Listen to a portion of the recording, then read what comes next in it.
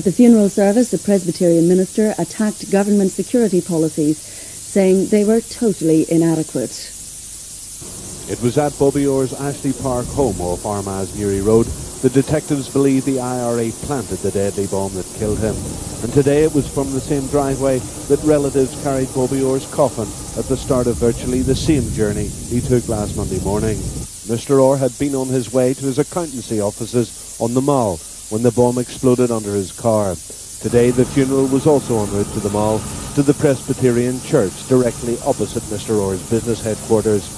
The scars of the blast were still clearly visible on the roadway where Mr. Orr's burning car came to a halt, and only yards away the cortege stopped briefly as a mark of respect.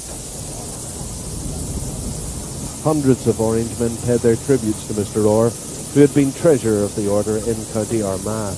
The Reverend Martin Smith, the Grand Master of the Order, led the Orange mourners. His Unionist MP colleague, John Taylor, a close friend of the dead man, was also there. It was the third funeral in 15 months at the Mull Presbyterian Church for a victim of terrorism.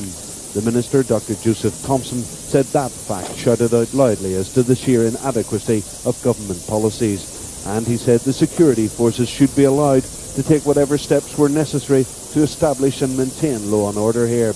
Dr. Thompson said it was clear the killers had local links in Armagh, and he said if the community truly mourned Mr. Orr's death, they should pass on any information they had to the police. Dr. Thompson said Mr. Orr, who was married with 2 grown-up daughters, was killed simply because he was a leading Protestant.